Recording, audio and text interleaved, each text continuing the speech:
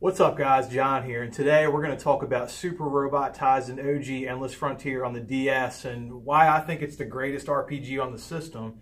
Guys, remember to subscribe to my channel, and if you like what you see, please like and share my videos. You guys really help this channel grow. I can't see shit! I can't see shit! Oh my god. So, what is Super Robot Taisen OG Saga Endless Frontier? Really, it's a turn-based, timing-based, retro-style RPG. A similar project to this one would probably be Cosmic Star Heroine. So if you guys are huge fans of Cosmic Star Heroine, you probably want to track down this game. A lot of similar games that kind of, I think, were inspired or that inspired this game would probably be games like Chrono Trigger and Breath of Fire. Those are both on the Super Nintendo. So, what is this game about? Well, basically, in essence, you're a guy, your name is Haken Browning, you're a bounty hunter, you come off as a bad boy badass, but really you're a good guy, you got a good heart, and you try to help and save everybody, and you try to help and save the world, most importantly.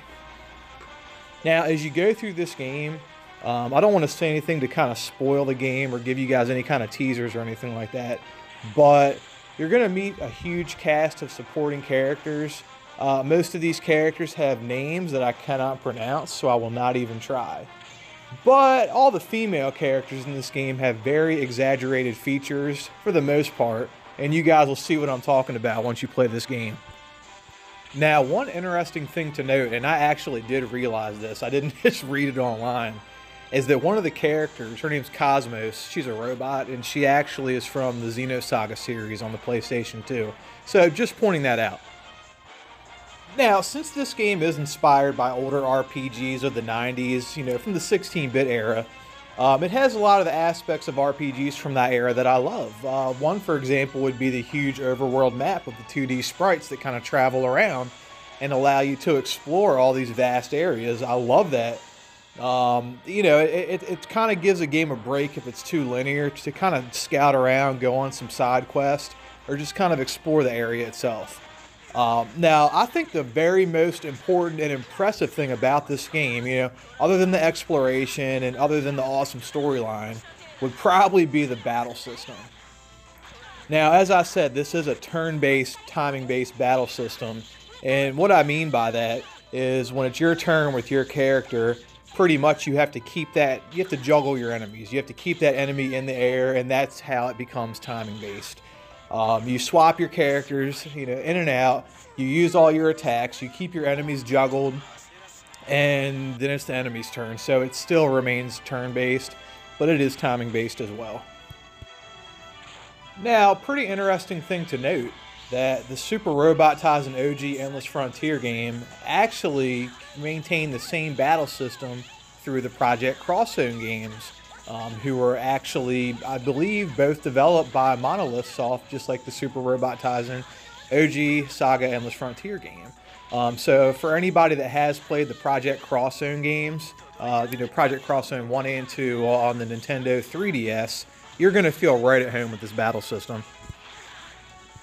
Now, when I bought this game a few years ago, it did come with kind of a collector's edition with like a cardboard box around it and a soundtrack, which is really cool.